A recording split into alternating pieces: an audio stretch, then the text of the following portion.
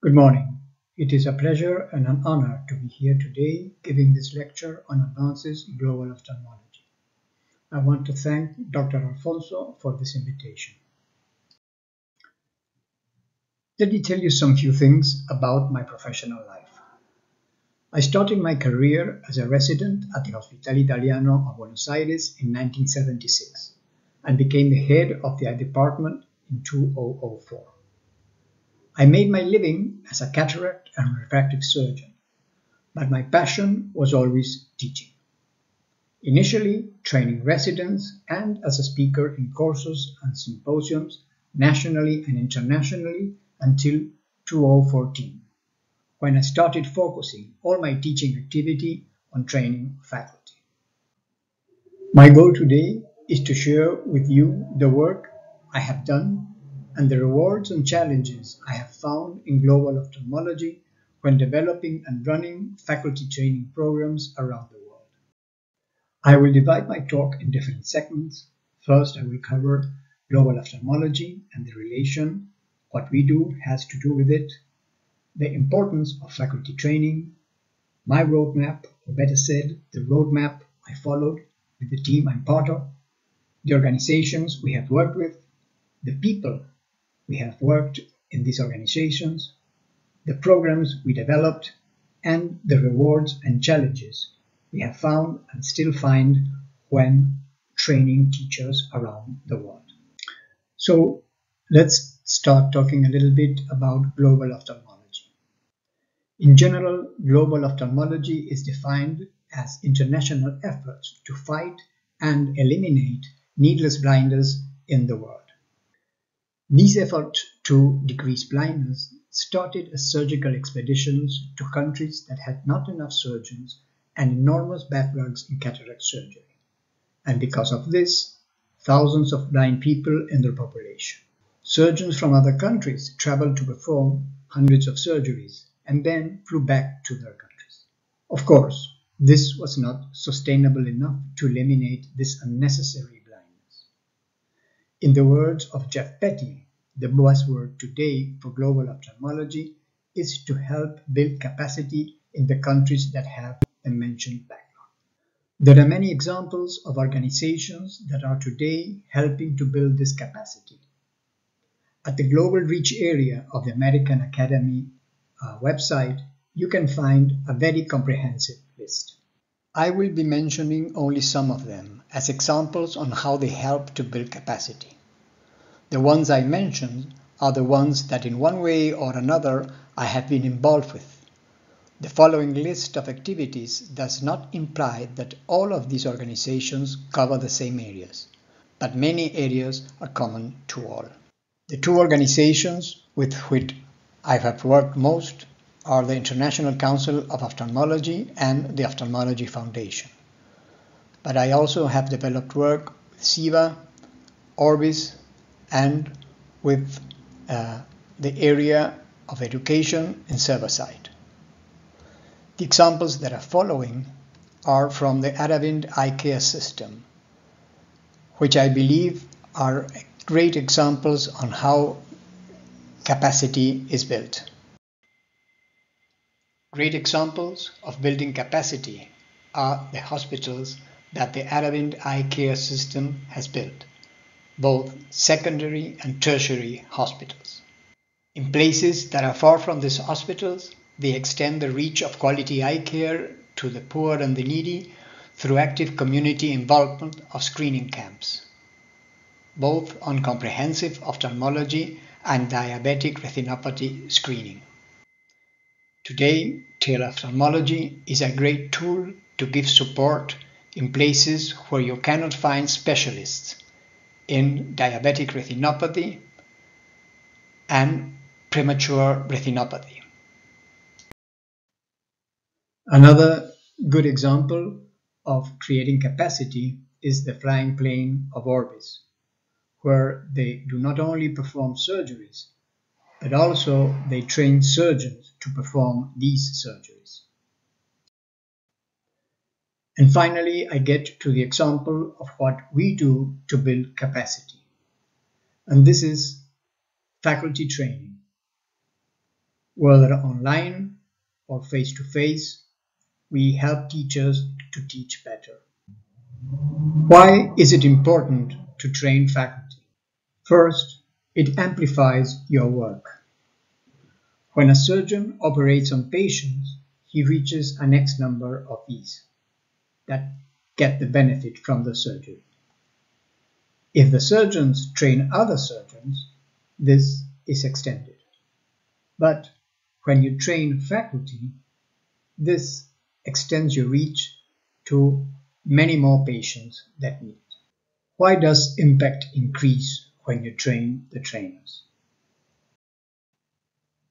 Because teaching does not equal learning.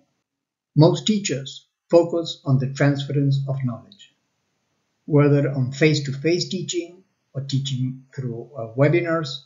Usually, teachers speak, learners listen. But this focus only on the transference phase does not guarantee learning. For learning to occur, you need the processing phase, where you incorporate, process, store, and luckily then retrieve and apply what you have learned. We need to train teachers to use the flipped classroom. The flipped classroom is when we invert what usually happens. In the traditional way, the teacher gives the lectures and then sends students to do their homework, math or essays. And here is where they get into trouble and where they need the teacher more. That is why flipping the classroom means that all the lecturing, the students get it from watching recorded videos. And then they use teacher time to solve the problems, with the teacher there to help them. You may say, but residents, we don't give homework to residents. No, it's worse. We give them lectures and then we expect them to go and apply what they've learned in real life patients. The other thing teachers usually do not use as they should is interactivity during their classes. Why is it important? Why do we need it? Asking questions to the audience immediately triggers evoking previous knowledge. Whether they answer correctly or no, this action will have impact on their learning. First of all, you will be able to determine their knowledge on the topic at hand and will allow you to adjust your content and pace. It will allow them to identify false assumptions and remediate them. The results of this can also generate more discussions in class. Finally, connecting new knowledge to old one is a very important process to store new knowledge in long-term memory, in a way that it will be easy to evoke it and bring back to working memory when you need it. Small group teaching is another strategy that usually teachers do not use enough. In small group teaching, students work together. They interact and try to achieve common goals. And here the teacher only acts as a facilitator. Another thing teachers usually do not do is help fighting the forgetting curve. As you know, when you finish a course or reading a book, what you have learned is maximum at the end of it. But as you go back to work, especially if you do not apply what you have learned, all this learning starts slowly to fade away. And when after some time you get a patient or you have to apply this, the knowledge is not there. So we need to develop instruments that will help to fight this forgetting curve. Usually we do this with performance support documents. And an excellent tool to develop these performance support documents is mind map software. I do not have time, of course, to go into detail on this now. Finally, I want to give a last example on why training teachers is necessary. When I visit many residency training programs and I go to the operating room, I still see instructors that let the resident do the surgery until he has a complication. And then is when they change places and the attending faculty finishes the surgery. What we must remember is that the main goal of instructors is to prevent complications and not fix them. On the other hand, I also see surgeons that because they are afraid that the residents will have a complication, they let them do little or nothing during the surgery. There are many techniques and strategies to let your residents do different parts of the surgery and still keep it safe for the patient. Let me tell you now a little bit about my roadmap, how I got involved in training the trainers, and what my roadmap was. My involvement in global ophthalmology started in 2007 when a residency program director's course was held in Buenos Aires by the International Council of Ophthalmology. This program was initially developed by Carl Gornick and Andy Lee and under the name of Educating the Educators. It was in 2003 where they started with this. Sometime later, they incorporated into the AUPO meeting. It was after this that Bradley Strassman contacted Carl Gornick and Andy Lee and asked them to make this program international. And this is how the first program residency director's course was held in Mexico and then in Buenos Aires. From there on, under the guidance and support of Bruce Spivey, all of us started going around the world running these residency programs director's courses. I will tell you now a little bit about the organizations or better we, because really this is the history of a team, the organizations we work with. As I said before, all this work started in 2007 with International Council of Ophthalmology when and while Bruce Spivey was president and then Hugh Taylor. We worked several years with the International Council until in 2019 the new leadership of the ICO decided to stop focusing on training the trainers. And our work was cut. Luckily, at that time, David Pyatt, James Maso, and Bruce Spivey that already had worked getting funding for all this teaching for the ICO, and seeing that the work we had been doing was cut, decided to create a new foundation called the Ophthalmology Foundation, and our work kept on going on uninterruptedly. So our main organization now is the Ophthalmology Foundation, but we also have done and keep on doing work with the Pan American Association of Ophthalmology, with the SIVA, and with Orbis and its teaching branch, Cybersight. So let's now take a look at the people we work with. All the work I will describe in a moment was done with the help of more than 465 volunteers from 69 countries from all around the world. Our core team is led by Dr. Carl Gornick and conformed by Dr. Gabriela Palis, Dr. Elena Felipe, and myself. But I need to mention also Andrew Lee, that has left our group some years back from now, but whose work at the beginning was very important to start setting up most of the programs we are still running today. And of course, from the beginning and still now, we have Dr. Bruce Spivey, that is our mentor, our inspiration, and our supporter. A team like this one would not be able to work efficiently and effectively without the help of our staff, Christine Graham, Ashley Elliott, and Cordula Gabriel Overmaier. I also do not want to forget our past ICO staff, William Felch, our CEO, Kathy Miller, our Executive Director, Christine Graham, our Education Coordinator, and Lindsay Washburn, our Chief Operating Officer. Thank you all for all your work. So let us now take a look at our programs. First, our residency program director's courses. These are 2 days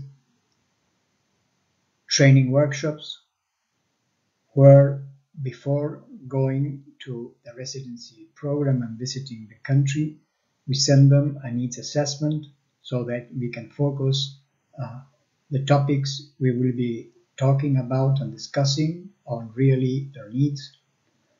We send them more than 60 topics from a curriculum from where they can choose what they feel will be more important for them at that time. The program is divided into 5 big sections that include teaching principles, teaching methods, technology-assisted teaching and learning, curriculum development, and assessment principles, methods, and tools. Probably the 2 most popular topics usually chosen are teaching in the operating room and teaching in the clinic. During all these years, we have run nearly close to 30 program directors in different cities and different countries all around the world. The second activity I want to mention is the Conference for Educators. That are 1-day workshops, the day before big meetings such as the Asia Pacific, the Pan American Association of Ophthalmology meeting, the American Academy meeting, the European Society of Ophthalmology meeting, and the MEACO meeting. During this day, we have short lectures and a lot of small group discussions. At least we have run 17 conferences for educators around the world in different cities, sometimes going back to the same city because meetings many times take place in different years in the same city. The other area we work on is on developing work-based assessments, the rubrics, that are tools to prove competency and that allow providing detailed feedback to the learner on their performance during surgery. Starting with the ICO and now continuing with the Ophthalmology Foundation, we have developed many rubrics, more than those you can see here in this slide. They are called the Ophthalmology Surgical Competency Assessment Rubrics, are known by their acronym, the OSCARs. Until now, we have 15 that are published and 3 more in progress. These rubrics are developed by a panel of experts on the surgery, and when finished, it is sent to a bigger group of experts to validate what the initial group did. These are all available for free in the website of the Ophthalmology Foundation. Surgical procedures are broken down into individual steps that you can see on the left side of the rubric, and each step is graded on a scale of novice, beginner, advanced beginner, and competent that you can find at the top. For this, you need to look at the content inside the description of the performance to achieve each grade. The assessor circles the observed performance description at each procedure step. All OSCARs should be completed at the end of the case and immediately discussed with the student to provide timely, structured, and specific performance feedback. We arrive now to our website where, among other resources, you will be able to find our most important course, that is the Teaching Skills series. Access to this course and all content is free, but you must register first. This course is conformed now by around 15 modules, and each month we launch a new one. This course is planned so that you can start at any time and with any model. Each model is a closed area of content with its own certificate. Each time you complete a model, you get a CME certificate given by the University of Cincinnati. When you enter each model, you will be able to see the goal and objectives for that model and find all the resources that are in it. Usually, each model has several narrated presentations, mind maps, question and answer forums. Some have application exercises, a quiz, and a form to evaluate the model. This evaluation is done by the participants. All models are developed by different speakers. Once you arrive at the area where lectures are, you will see the title of the lectures, the name of the author, and the time each lecture takes. Once you choose the lecture you want to watch,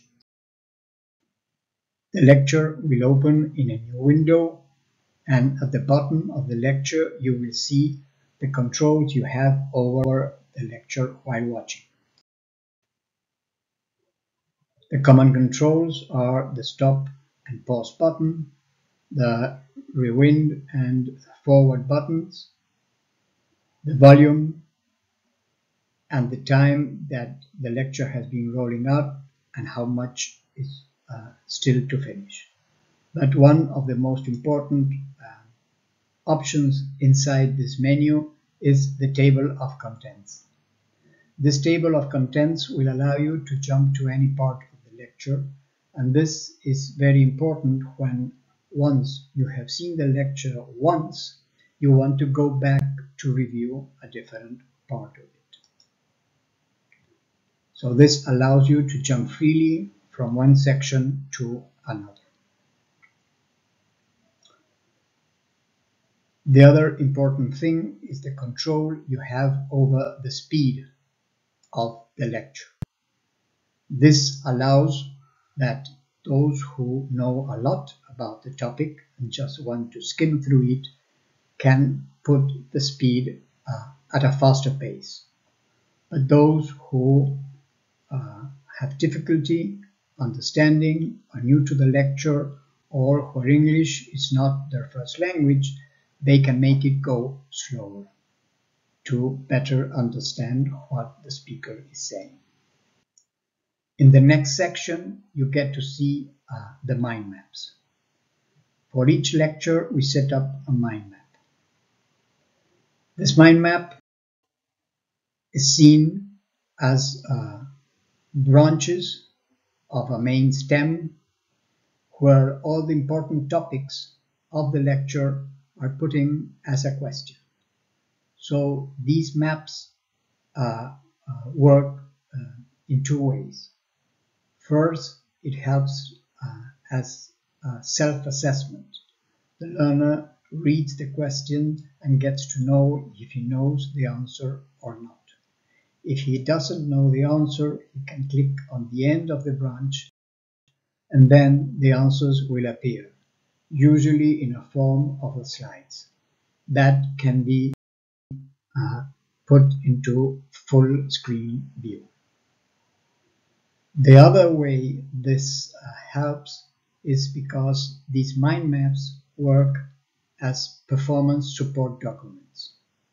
They are easily accessible from a phone, and if in the future during work, some learner needs to review a topic he knows he has seen, he can come here to the mind maps and do so.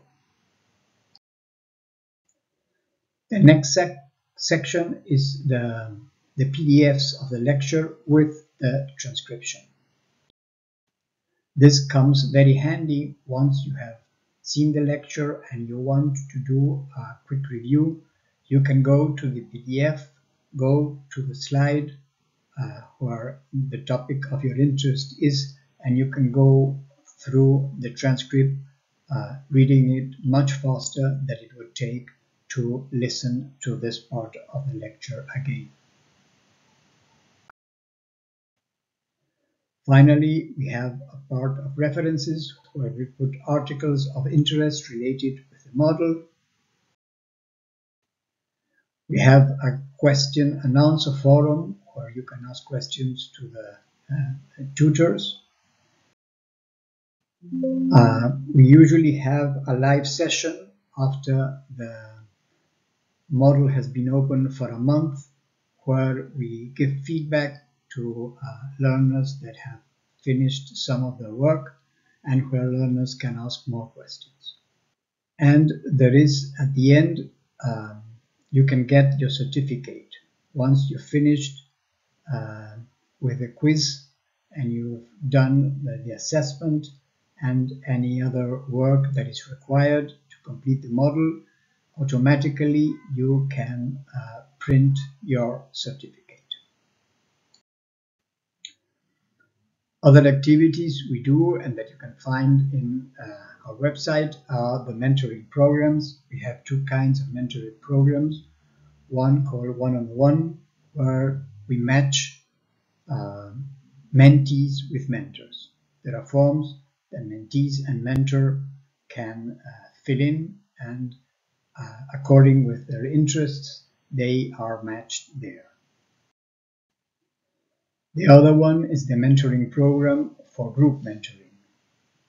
This is a program that will help organizations develop continuing professional development for their members. Elena Felipe is the leader of and champion of this area and has worked with some societies, especially in Africa, the Congolese Society of Ophthalmology and the Mozambican College of Ophthalmology. Finally, we get to the rewards and challenges we have found with all this activity. Of course, one evident reward for us is the traveling we get. If you look at all the cities we visited with our two main programs, the residency program directors courses and the conferences for educators, really we would get to know countries and cities we have never visited if not for being involved in this program. Also, once we get to know how our work can impact on fighting blindness, this is another reward we get when working with this. Another reward is meeting a lot of people. In this slide, I can only put some of the photographs of some of the people we've worked with. But remember that more than 400 volunteers have been participated with this, and we have interacted with most of them. The other reward we have is that we always learn from those who are supposed to be the learners. They are also teachers. They have their own ideas. They attack problems in different ways, and many times we come back with new strategies to apply to our learners. The other challenge, and one of the most important ones we have, is how to measure really the impact we have. The Kilpatrick evaluation model is something we use. and then can help us measuring this. The lower the level, the easier it is to measure it. For example, the reaction, if participants liked what they participated in, is very easy. You just do a poll. The learning, did the learning transfer?